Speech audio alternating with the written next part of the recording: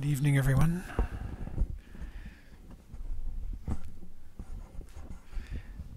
Welcome to New York Buddha Dharma and the New Year.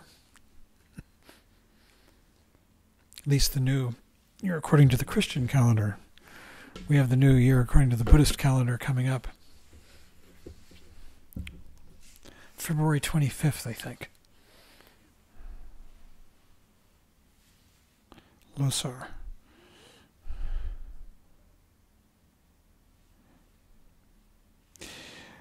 Okay. So,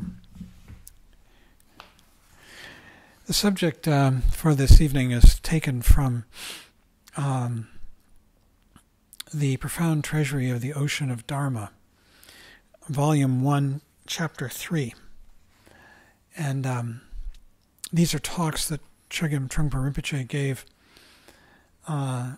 He gave every year for 13 years, actually with 1 year off.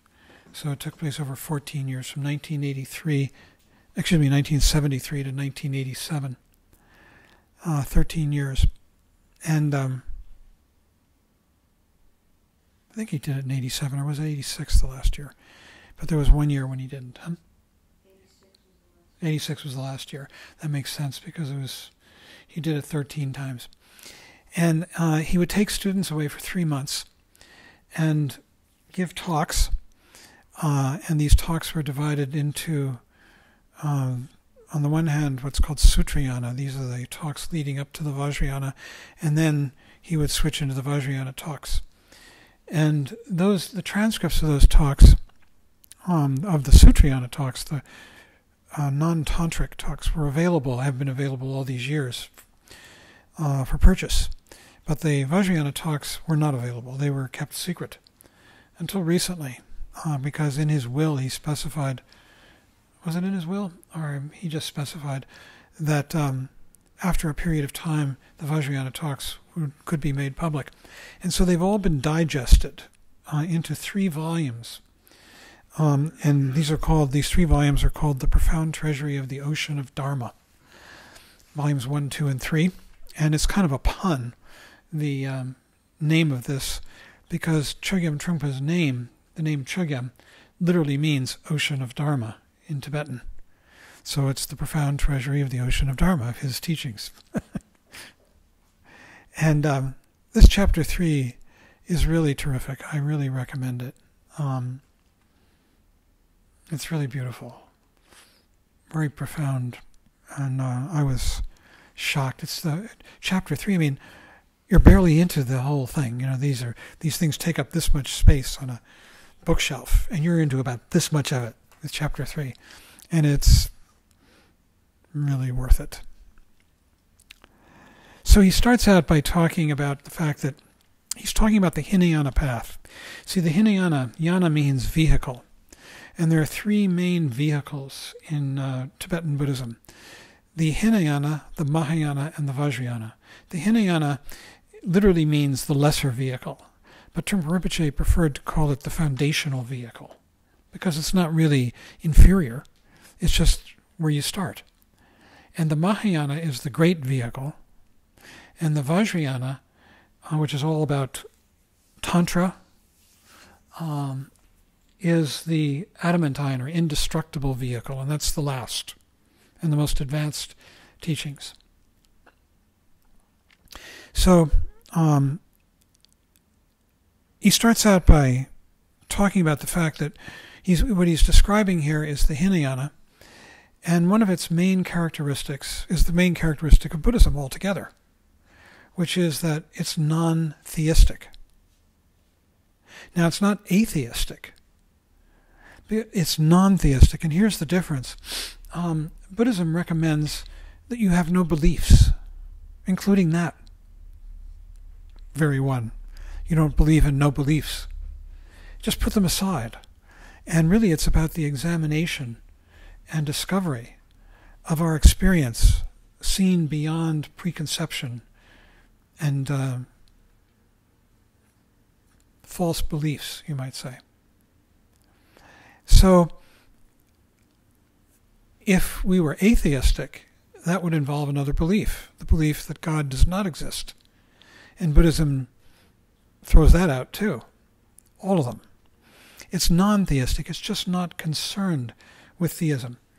And it regards theism as the search, you might say, or the attempt to find an external reference point, an external judge, protector, to a help, somebody who's going to help us out there. And what Buddhism says is, don't even bother looking. It's not there. And don't believe in that either, by the way. So it's non-theistic. It's really about the examination and the understanding of one's experience as it arises right now, in this present moment. At the same time, though, when we affirm the idea of non-theism, there's still magic in the world. And really, this magic is discoverable when we give up beliefs and we begin to see and perceive the world stripped, which is kind of the practice that we were just doing. Every time we come back into the present moment, away from our thoughts, let our thoughts go, and we come back to that bare awareness of the present moment, naked, there is the possibility of encountering the magic of this world, the way it arises now. Because really, the world is magical. All of this arising, where did it come from? It has no rhyme or reason, no logic.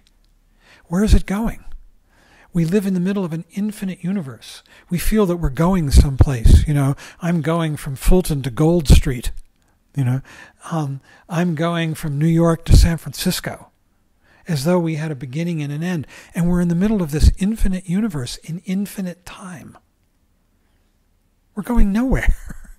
It's all this sea of endless space. But we all think, I've got to get from here to there. I've got to improve myself. I've got to get better. I've got to become a better person. And then pretty soon, we're dying. So he starts out by talking about this, the non-theism of Buddhism, the no-belief aspect of Buddhism, that Buddhism is a religion which really recommends you don't believe in anything. There was a famous 2nd century Buddhist named Nagarjuna. He was an Indian. And sometimes he's called the second Buddha. And he said, put away all beliefs. They were called drishti in Sanskrit. And they can be translated as views or interpretations or beliefs about reality. He said, put away all of them, including that one, he said. And he said, those who cling to that as a belief, the belief in no beliefs, those, the Buddhas, the Jinas, the victors, he called them, pronounce incurable. Then you're stuck believing in something. Yeah, belief is just, it's the thing of sort of children. Remember that thing from the Bible? When I was a child, I spake as a child. And then you put away childish things. And that's what Nagarjuna recommended. So in Buddhism, and then he talks about the 3 types of learning, but I'm going to pass over that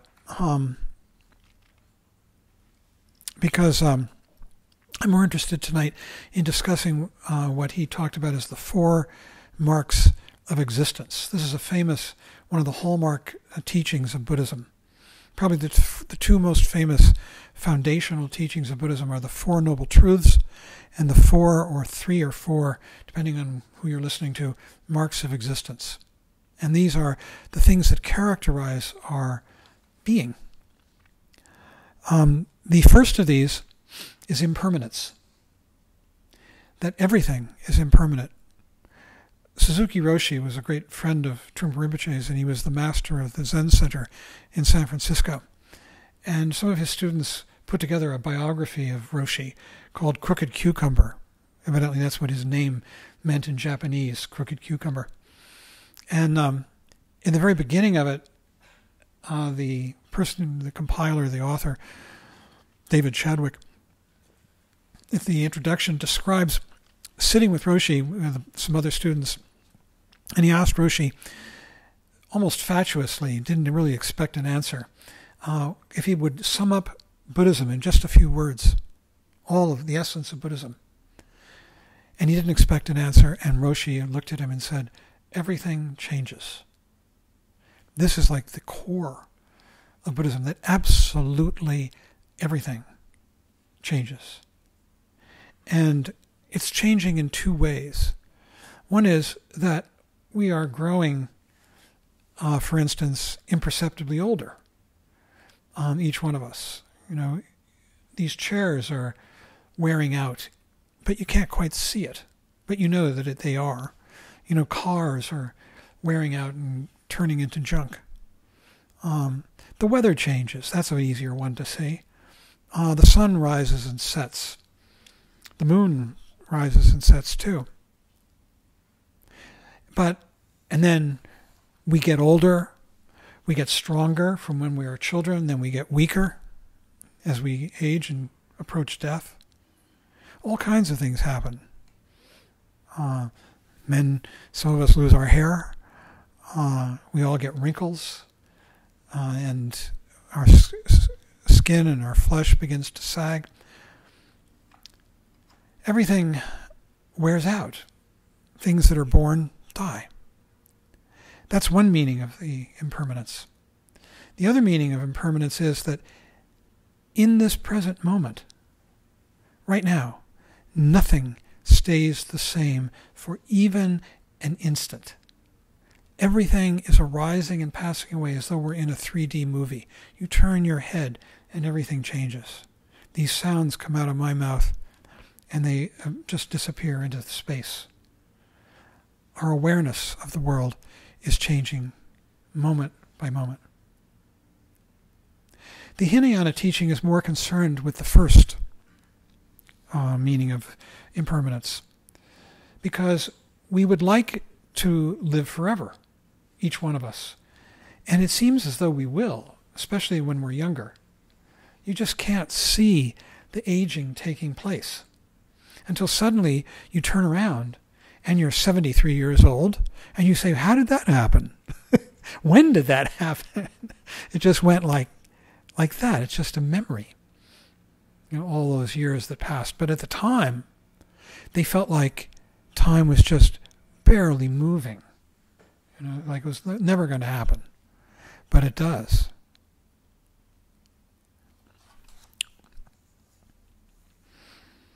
The second mark is the mark of suffering. And suffering is really tied up very much with the first mark, impermanence. Because the ultimate form of suffering, and really what suffering boils down to, is that we want to hold on to things. We want to create and freeze a version of our lives. If we get rich, we want to be rich forever. If we want to be beautiful, we want to be beautiful forever. And we can't. Things change, dissolve underneath us.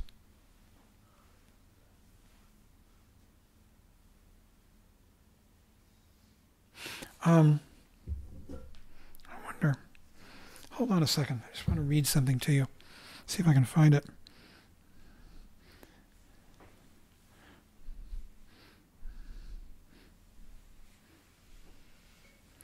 Ecclesiastes 9:11.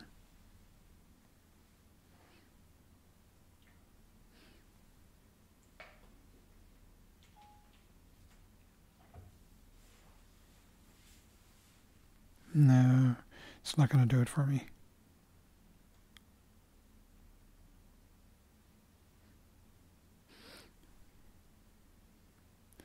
Maybe.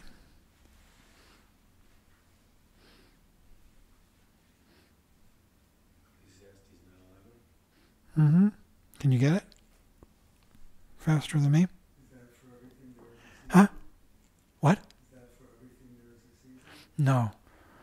Close. I was reading, of all things, here we go, maybe. That's it. Read it. Huh?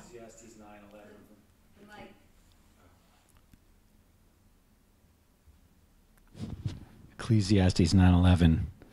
I returned and saw under the sun that the race is not to the swift, nor the battle to the strong, neither yet bread to the wise, nor yet riches to men of understanding, nor yet favor to men of skill, but time and chance happeneth to them all.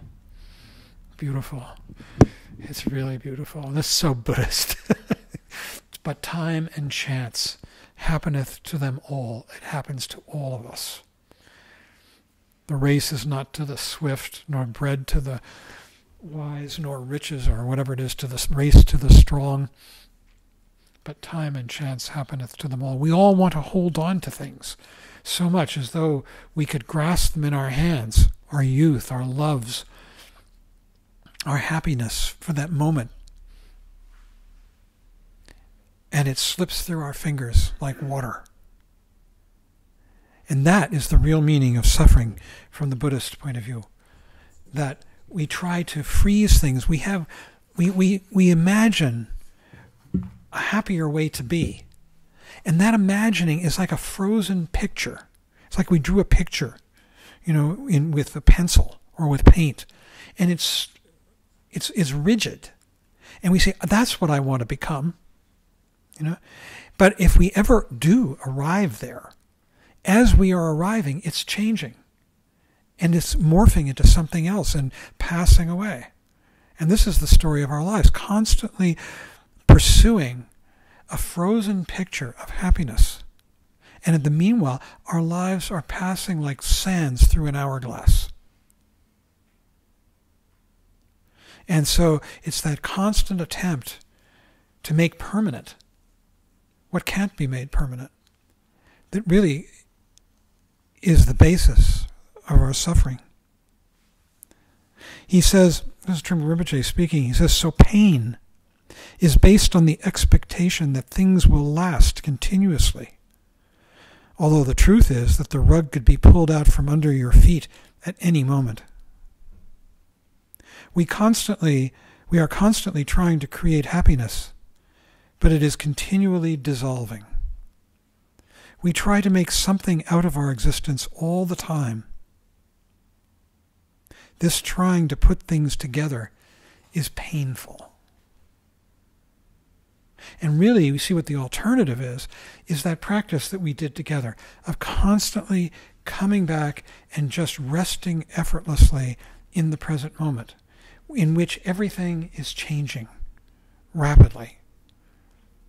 As your gaze shifts, as the sounds come and go, as your knee starts to hurt, whatever it might be.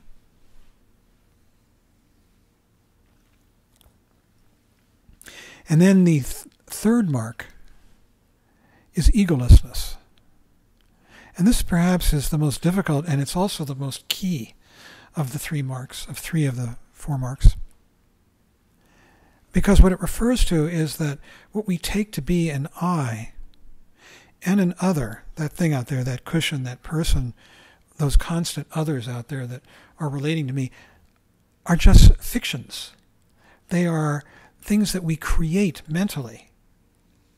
But in reality, all there ever is this constant streaming that we're in the middle of, streaming of experience. But when we begin to understand the truth of egolessness and to give up that belief in I, then the world really changes. He says, this means that there is nothing to hang on to from the point of view of self. Nobody can be saved because nobody's home. Egolessness means that the situation that we're in right now is already perfectly clear. All you have to do, one has to do, is to stop trying to make it into something. Stop trying to get somewhere. Stop trying to be right. Stop trying to be holy or insightful or anything. And you just be completely ordinary here in the present moment. And then one might begin to live according to egolessness. And he says, when you begin to live that way, experiences that happen to us are no longer extraordinary, and things that exist within us are no longer serious. Although this mark qualifies the previous statement on suffering in that there is no substance to suffering at all, because there's no one who suffers. See, the whole thing of suffering very much depends on a big, big, big belief in a big, big me. I. It's all about me and my suffering.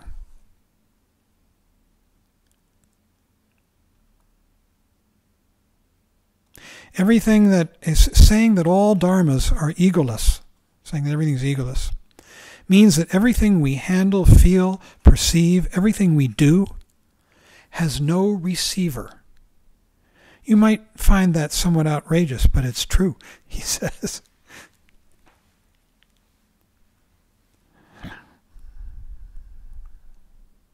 He talks about it as feeling kind of hollow. That when you come present, there's a hollowness because there's no I and other. There's nowhere to go. There's no idea of progress. You just begin to come present and be here for life as it unfolds. And then, if one can begin to do that, as we did here, just resting in the present moment, then you begin to discover the fourth mark. And the fourth mark he calls peace. The normal word for it in the typical Buddhist sort of lingo is nirvana. You've probably heard the idea of nirvana. Nirvana sounds pretty glorioso. It's supposed to be like heaven. But he just calls it peace. And this peace has nothing to do with pleasure. It's simply peace, non-aggression. Nothing takes place. We simply quiet down, and in doing so, things become very clear. We quiet down. We stop trying to go from here to there, make our lives into something better. We come present, where we can really live our lives. And then he says this, we understand at last that it was our effort to express our individuality that led us into misery. Let's read that again. We understand at last that it was our effort to express our individuality that led us into misery. This thing of being me, I want to be me, I want to be virtuous me, I want to be enlightened me, I want to be loved me, I want to be rich me, I want to be good me. And that's what leads us into misery. That thought about constant, how am I doing, how am I doing, how am I doing? And the act of meditation is all about giving that up, that thought, and just coming present, being here, which is really floating into no man's land. No one owns this.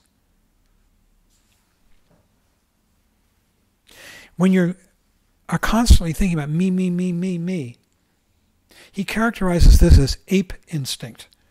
Sort of, give me a banana. I'm going to solidify myself. And he says, according to the Buddha, nobody is an ape, but everyone possesses ultimate wakefulness. We have it in us. We can do it all the time. We sit here on our cushions, and you go off into thought, and you're thinking, how am I doing? What's going to be, what am I going to have for breakfast? And am I loved? Am I going to be able to pay the rent tomorrow? And then the preceptor sitting in the chair says, okay, notice your thoughts. And suddenly you realize, oh, I was in a dream. I was thinking. And you let them go, and you come right back to this space of the present moment. and you're here again for your life, present for your life. That's the wakefulness. It's always there waiting for us. That wakefulness is not an effort, because when you rest here, as we were doing, it's effortless. The only effort needed is to give up the struggle. When you do so, you have a pleasant surprise. You find that something gentle, and you find something gentle and quite delightful.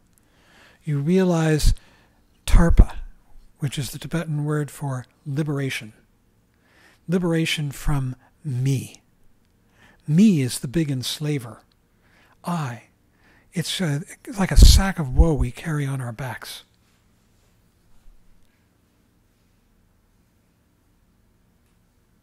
So finally he concludes with a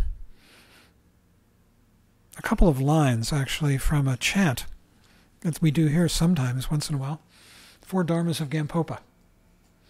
And the first line is, you ask for blessings so that your mind may become one with the Dharma. And he says, in order to become one with the Dharma, you have to carry everything along as part of your journey. Everything.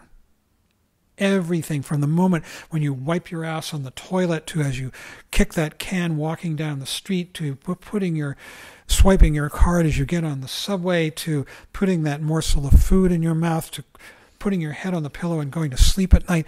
All of it is the grist for the mill of awareness. Becoming aware, coming out of dream, coming back to your life, getting mad at somebody, being hurt by somebody, feeling those emotions arise. You come out of the dream and you see it. Whatever thought is arising in your mind, see it. Come back, come back. That's the real birdsong, come back. Come back out of the dream to awareness of whatever it is. And he says, anything that occurs, however small, is regarded as part of the path. Nothing at all is separate from the path. Whatever you do is Dharma. And then he says this, and this is where it gets interesting at the end. He says, put my glasses for this. The journey is delightful from that point of view. You are totally in the Dharma, rather than being a part-time Dharma practitioner. That totality of being completely in the Dharma provides tremendous joy, because you are not kidding yourself. And it's the joy of being able to relax and know that what you're relaxing into, this present moment, is actually real. And the rest of it is dream. He says the main technique is the discipline of mindfulness, which is what we were doing. Or shamatha, the practice of sitting and walking meditation. And then here's why posture, he says, is so important. He says psychologically, you are simply trying to pay attention. That's what you do psychologically with your mind.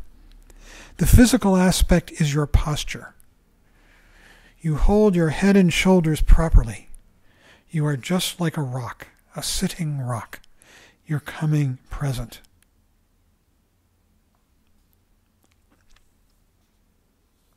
So finally,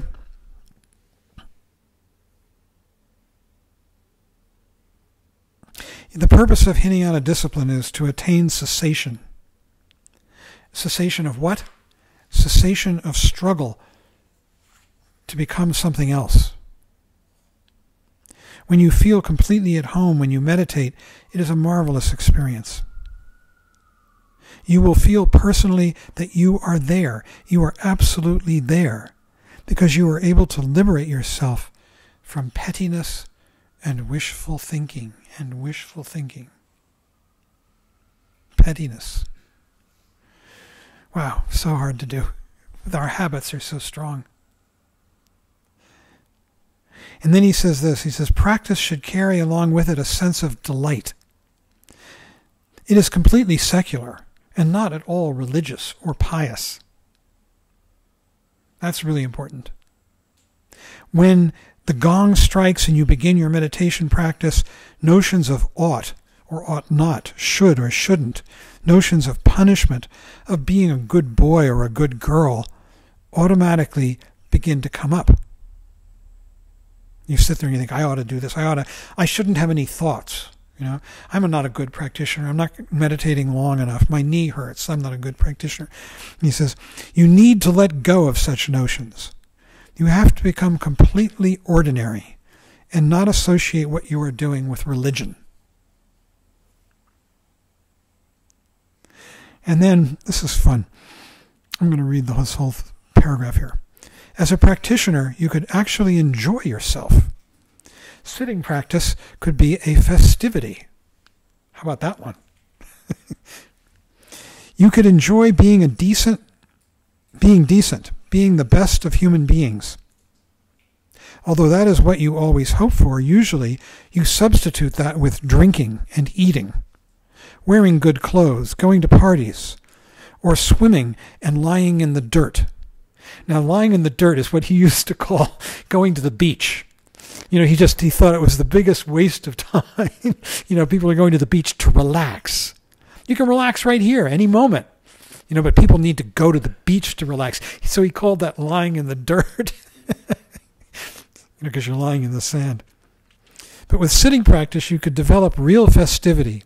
You could feel that you are a human being who is able to do wonderful things just by being able to be as you are. That's what we do when we sit. We're just being whatever it is we are.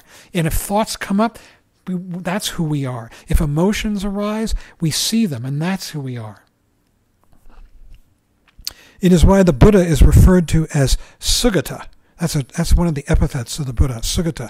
It literally means, what's the word in Sanskrit? Sugata Garba, but Sukha, thank you.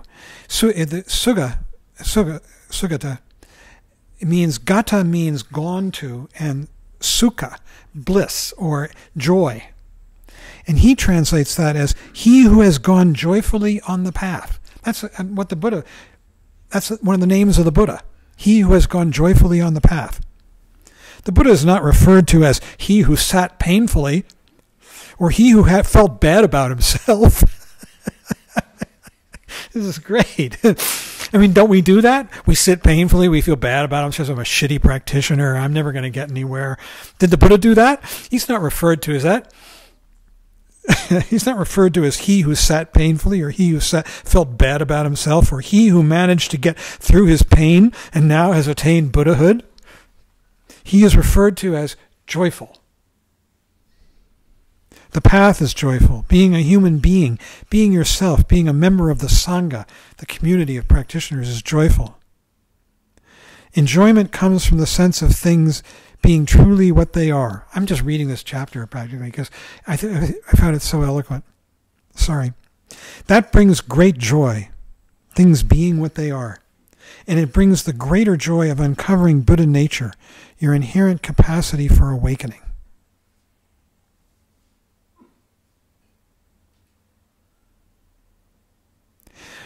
He says, you begin to feel wholesome because you are one piece rather than divided into schizophrenic states of being. One piece means you're just right here.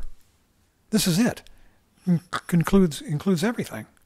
Rather than I am who I am now and who I want to be tomorrow if only I can get it right. You are just one piece, one being. And at the same time, you also begin to develop tremendous power and strength to help others, which is delightful and wonderful. Earlier in the chapter, he said that's all he thinks about, is how to help others. That is a true miracle. That's the end of that chapter. And the whole thing just depends on continually coming back, seeing that you're dreaming, and when you see you're dreaming, you're not anymore. You let it go. It just goes by like scenery on the train, and you come back to this. And in coming back to this, we begin to discover egolessness, the fact that There is no I. There's just this constant arising of everything, this and that there's no need to practice self-aggrandizement. You can't hold on to anything anyhow. It's all slipping through our fingers like water. That's impermanence.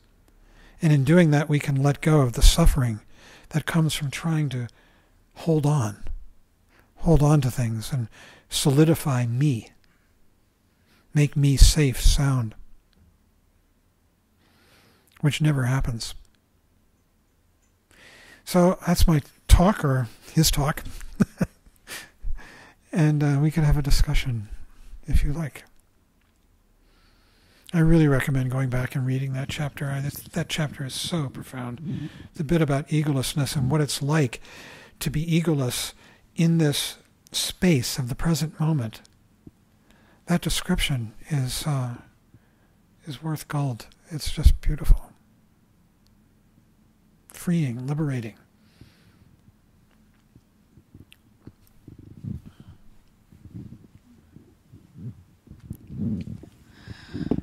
It was very interesting, your talk, and I have one question about giving up on becoming a better one, giving up on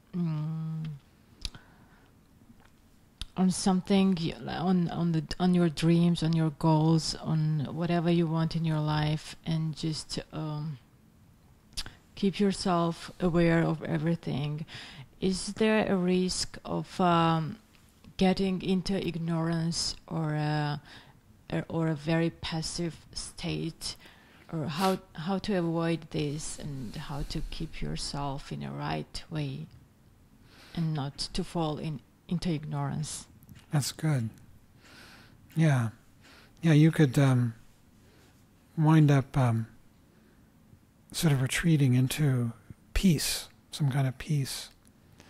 But what comes along with coming back into the present moment is appreciation of the world as it arises and passes away, and a constant curiosity and involvement about the world, and the arising of compassion for the world, that all you want to do is to interact and to be of help to other people. And so there's plenty to do. Plenty of being involved. Usually when we're lost in our dreams about ourselves, it separates us. It keeps us separate from the world. And we could walk down the street and there could be suffering all around us, but we don't even see it because we're so focused on our personal goals. But when you begin to come present, then the world speaks to you because it's available. You're here. Your mind is open to it. And you become much more responsive. And then there's plenty to do. There might be all kinds of things to do to be of service and of use. And in doing it, you exercise your creativity and your love and your humanity. And you could become a very creative, useful, helpful, and loving person. And much freer. Yeah. That's great, actually. There is that danger of retreating into meditation as a kind of escape into peace. Peace, from suffering. But if you do it properly, do it on the street as you walk down the street. Do it in the subway. Do it everywhere.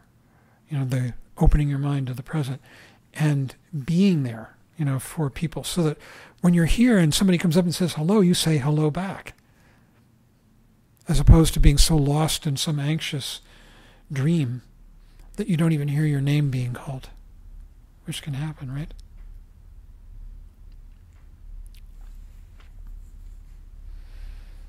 Yeah, involvement is... There was a thing that I didn't read. I'll just read it to you. When he was talking about this, he was saying, just to this point,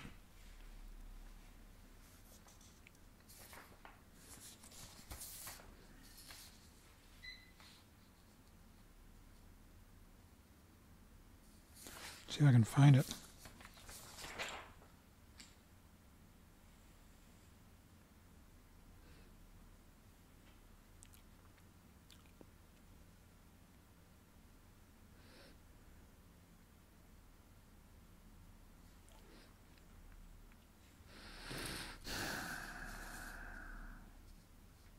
Yeah, here he is. He says, the journey is delightful from that point of view. Talking about coming present and being here for your life. You are totally in the Dharma rather than being a part-time Dharma practitioner. Because you practice awareness all the time. All the time. That totality of being completely in the Dharma provides tremendous joy. Because you are not kidding yourself. In whatever I do, now he's speaking about himself, I am at the service of others. I feel that my function, the reason for my existence, is to serve the Dharma and the Sangha, the community of people on the path. My reason, he says, my function, my reason for existence is to serve.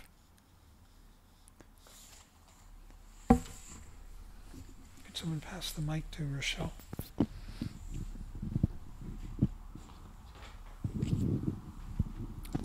Well, once Rinpoche was visiting New York for a while, and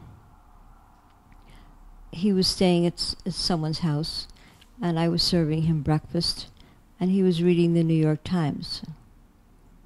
And I asked him why he was reading the Times. And he said, to see how I can help.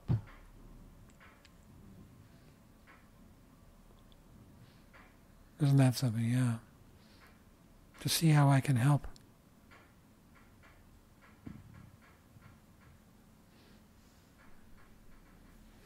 Arnold. Right, this kind of counters the misconception that meditation is somehow a retreat into navel gazing, just concentrating on oneself and one's issues and problems and concerns. I remember Judy Leaf urging us to know what's going on. Know what's going on in the world with the same goal. Basically, not particularly stated explicitly, but, be connected. Be connected. Connected, and we can't be connected if we're dreaming. Right. So it's about coming out of the dream. And the more we come into the present and give up that self-concern of self-aggrandizing, which is so painful and so nasty, really. I mean, it's all about me, me, me, me. It's very selfish. And when we give that up, we become much more available to be helpful and responsive to the world.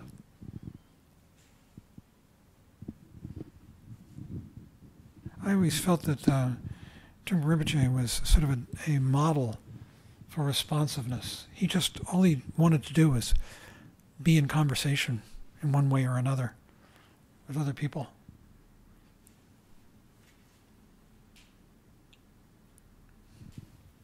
Yes, one. About being responsive, I felt that meditation has kind of made me more observant of the surrounding. So when I hear he said that to see what I can help, actually I felt that I'd have the feeling all the time. Like on the street, everywhere, if you just been observant, there's so much you can help. The homeless people, for example, the other night I just passed by, and then after the heavy snow, and there was this homeless sleeping in the snow, and he was drunk, and I gave him a pizza and I shake him up, and I went back home. And when I check my phone, I know within 2 hours the temperature is going to drop to single digit with wind chill factor. So I just couldn't sit still. I sit there and I was home in my comfort, but I just had to. I ran out there and I gave him my metro car. I wake him up first, And then I said, you must promise me you got to pack and go to the subway station, go inside the subway station. And if you don't do that, you would not wake up in the morning. I tell him how serious that is, and he was drunk. So I just shake him, and I had to leave because 3 minutes, less than 3 minutes I talked to him, my whole body is already frozen. So I'm very much sure that he will not wake up in the morning if he kept on doing that.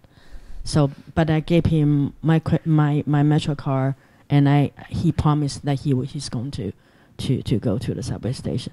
So things like this shake me, Yeah.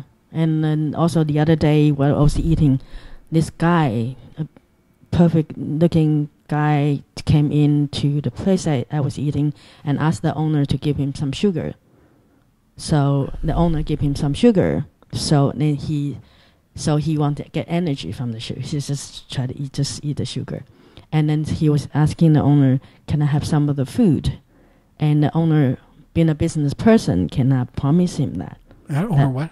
He owned the store. He cannot do that because they will keep on coming back, right? So I just asked what does he want? And he said that he wants some food. So I went there and I buy some food and just give it to him. The guy is almost in tears. And he said, Miss, I cannot take your food. That's your food. And I tell him, no, I already ate. That's yours. And please go to a homeless shelter because you cannot stay on the street. He said, I've been on the street for 3 months. So there's so much we can do. I feel like practicing here, be meditative, and go inside yourself is really good. But then when you go inside yourself, there's so much space, and then make you see what's out there in everyday life. Everywhere you go, you can really see what you can do. Yeah. And especially now, I mean, it's every day I go outside, I feel very, very shaken because I see so many people on the street, so many homeless people, hungry, young. They are no longer those who have psychological problem, the psychiatric released, or they have drug problem. These are the people who are normal people. They just don't have a job, and they couldn't find job. They have no place to live, and they be on the street. Most of them are young, not old, and regular kids, Yeah. Yeah. Well said.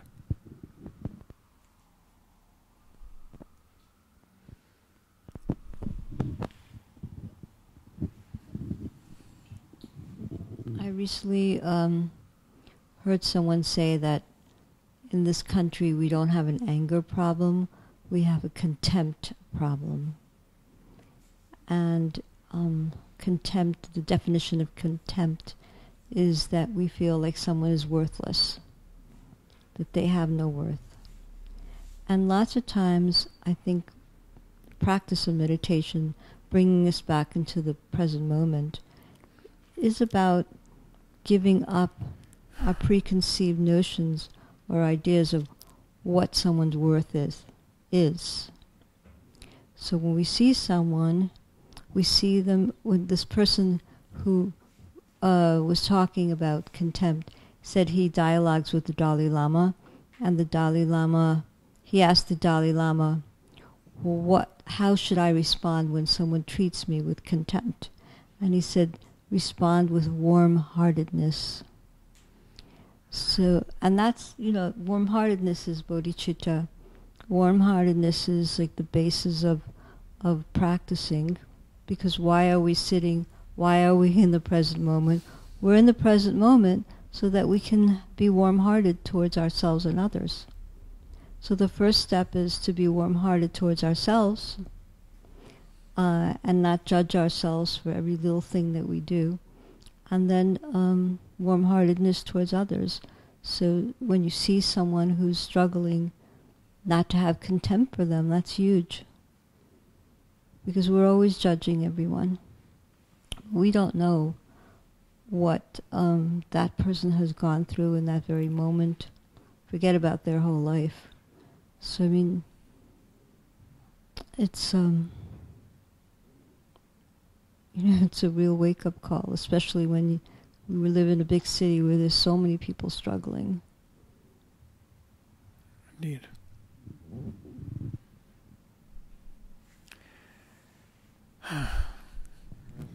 Well, this might be an appropriate place to end, should we?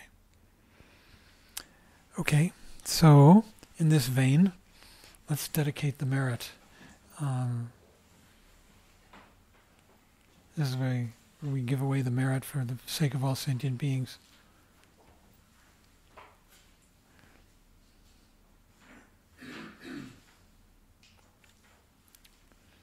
Yeah, I think the message is that when we regain our sanity, the inspiration is to help others. Isn't that terrific? Yeah.